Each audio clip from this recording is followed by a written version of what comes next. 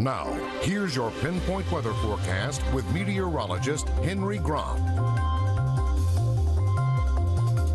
Well, we had some of that sunshine return yesterday afternoon, but we say goodbye to that yet again as we track some rain moving in for our Friday morning commute. So not the best way to end off the week, but for now, heading out the door in downtown Marietta, not too bad.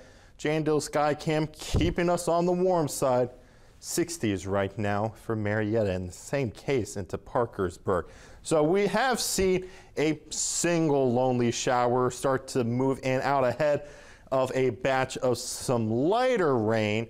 So you'll have to keep an eye on that as you get ready for that morning commute. But overall, the bulk of the rain further off towards the west right now. And speaking of the west, that's where we have those 60s around the Middle Ohio Valley. But on the eastern side of I-77, still looking at those upper 50s, even 59 St. Mary's right now. So we'll still bump those temperatures up a bit, but like this entire week, they're not moving around that much. Highs only expected low to mid 70s today as we hold on to that cloud cover, even those showers. So the bulk of the rain we see today, mainly for this morning, some heavy downpours embedded as well, and then kind of breaking apart for our afternoon. So a few showers here or there, and then more moves in for Friday evening. So keeping that evening on the damp side, probably have some outdoor activities planned around that time. Might need a plan B for that. Rain totals moving into tomorrow.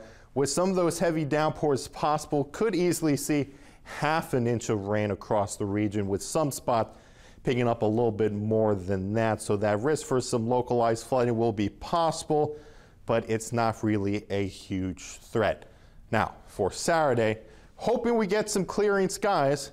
Looks like that's going to be the case as a few showers stick around Saturday morning. Still an isolated spot later in the day, but you can see clearing skies Saturday evening, and then all the sunshine you can get for Sunday. And that will stick around into next week as temperatures climb into the mid to upper 80s, Alexa.